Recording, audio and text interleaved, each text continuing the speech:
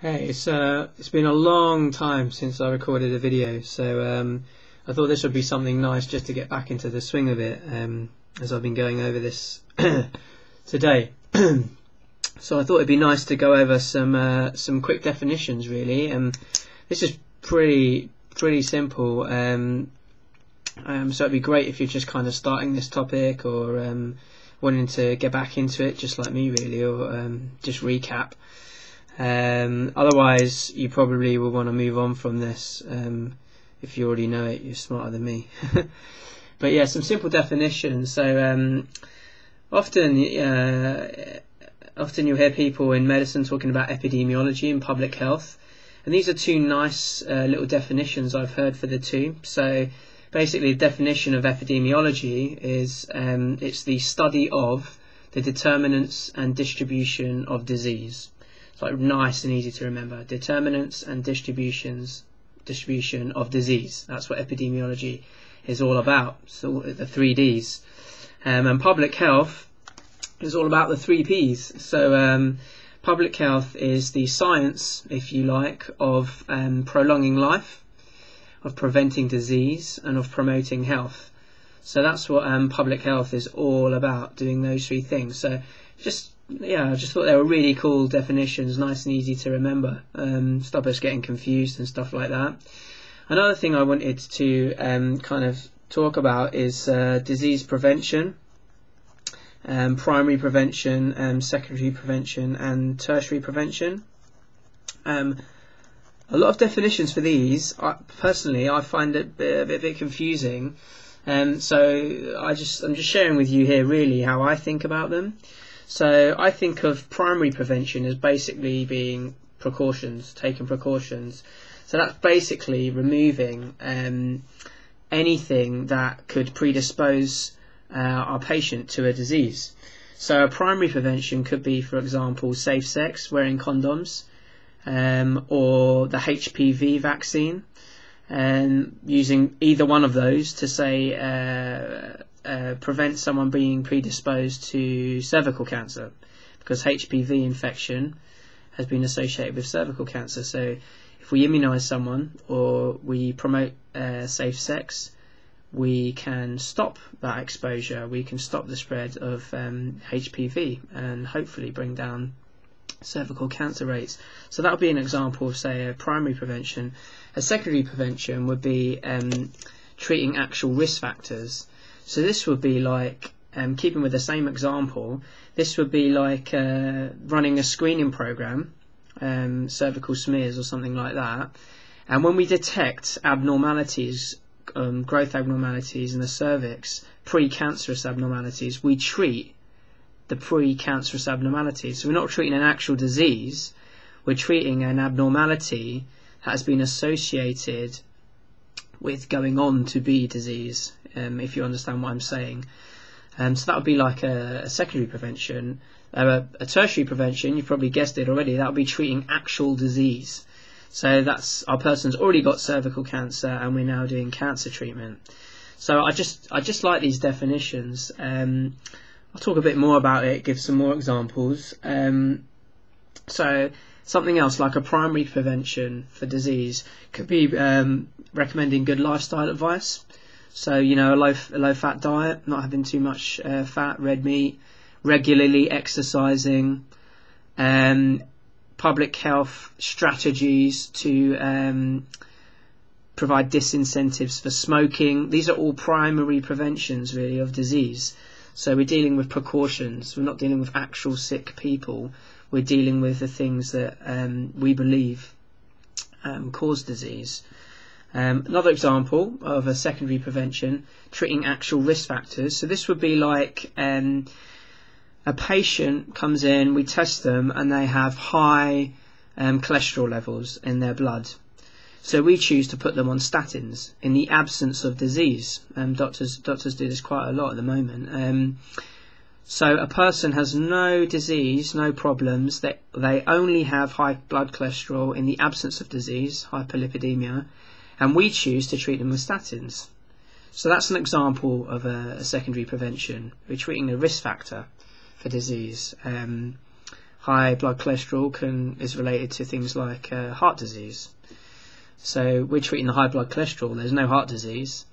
And the tertiary prevention, someone comes in with heart disease, we're now treating the actual heart disease. So that's kind of how I think about the three. One's precaution, one's treating the risk factors of a disease, and one's treating an actual disease. I've never heard it defined that way, but I think it's way better than anything I've heard. It's way less confusing. I hope it's right. If I'm wrong, I will get a comment telling me off, as I have done in the past. But I'm pretty sure I've understood that correctly. Something else I wanted to go over quickly, I've got a bit of time, is the Bradford-Hill criteria. Now, Bradford-Hill, epidemiology, we hear about this all the time in med school and in medicine. And when we think something causes a disease, so we're talking about causation now of disease. So there's something we think causes disease. So like we think, I mean, I'm going back in time now. Let's imagine we're back in time and we think smoking causes disease. Well, we can put it through a little test, something called the Bradford-Hill criteria. Impossible to remember these criteria because there's so many of them. So I've made it into a mnemonic, Bradford-Hill criteria, and the mnemonic is Bradford. Check that out. So the B stands for biologically plausible. So is it actually biologically plausible, based on scientific understanding, that smoking, that whatever it is we think causes a disease? So in the case of smoking, yes, it is biologically plausible. We have a good knowledge of mutagens that can cause cancer. Many of them are found in cigarettes, you know, things like polyaromatic hydrocarbons and other things. So it's biologically plausible. There is material in cigarette smoke that can damage DNA, and damaged DNA often is the start, not, well, I don't know, a bit unfair to say often, but damaged DNA is the start of cancer. It's the starting process of cancer, as far as I know. R, we look at reverse causality. So this is an interesting one. Reverse causality is all about cause and effect. So we have something we think is a cause, and we have the effect, which is basically disease. So is this causing the disease, or have we got our cause and effect mixed up? Is our cause actually the effect? So in other words, does this, sorry, this camera's awful. In other words, does this cause this, or are we being misled? Is this actually the cause and this actually the effect? So I'll give you, this is like chicken and egg. So does smoking cause cancer, or does cancer cause smoking? That's a bad example, but you see what I mean. Another one might be, does hypertension cause diabetes, or does diabetes cause hypertension? Is part of the disease process of diabetes what causes the hypertension, or is it the hypertension that causes the disease? So this is reverse causality, so we check that that isn't happening. There's studies that we can do to do this, to check reverse causality. One of them is we can look at a bunch of people with diabetes, with a disease without what we think is a risk factor, and watch them to see if they develop high blood pressure. And then we can get a bunch of people with hypertension but no diabetes and watch them to see if they develop diabetes. So that can help us sort out this order, find out what's the cause and what's the effect. The next one's A, association. Now basically, association, it's all about the strength of association, and the easiest way to think about this is when we've got a high relative risk, so where relative risk is high, we basically have little doubt that there is no association between what we're querying as a cause and the actual disease. I'm going to leave that at that, really. D is for definite. So basically, is what we think is the cause of the disease, it's about the disease exposure combination. So is there a strong association, correlation between what we think is the cause and what is the disease? You know, how definite is this? Are our findings definite? Are they specific?